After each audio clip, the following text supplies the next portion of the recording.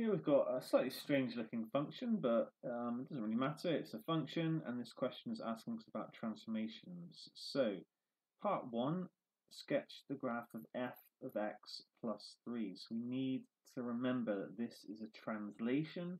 It's in the x direction, but it's actually by minus 3. So just have to move this. This point at the origin will go to minus 3, will then go up. This point 2 will go to minus 1. And that's my answer. So every point has been translated by minus 3 in the x direction. Okay, describe fully the transformation which takes f of x to minus f of x. That means that every f of x value becomes negative. So for example, this one here would go down here. This one would actually stay where it was. We'd get this kind of shape. Okay, it's not actually asking us to draw the graph, but it's not a terrible idea. And what is this? It's a reflection in the x-axis.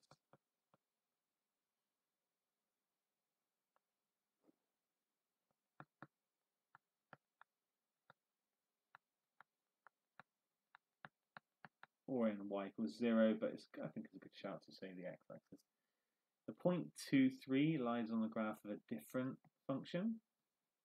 I'm just going to put it on the graph that's here. And then state the coordinates of this image. That means like what happens after you've transformed it when y equals g of x is transformed to y equals 4 g of x. So we need to realize this is a stretch of factor 4 in the y direction. So this blue point here is going to go off the graph, it's going to go up here somewhere. And that gives us a good feel for what it's going to be, because the x coordinate is going to stay the same. But I'm going to multiply my y coordinate by 4. It's going to become 2, 12. What happens if I have g of 4x?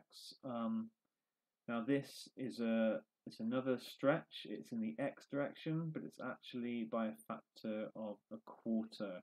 So this time the y value is going to stay the same, but it's going to become a half.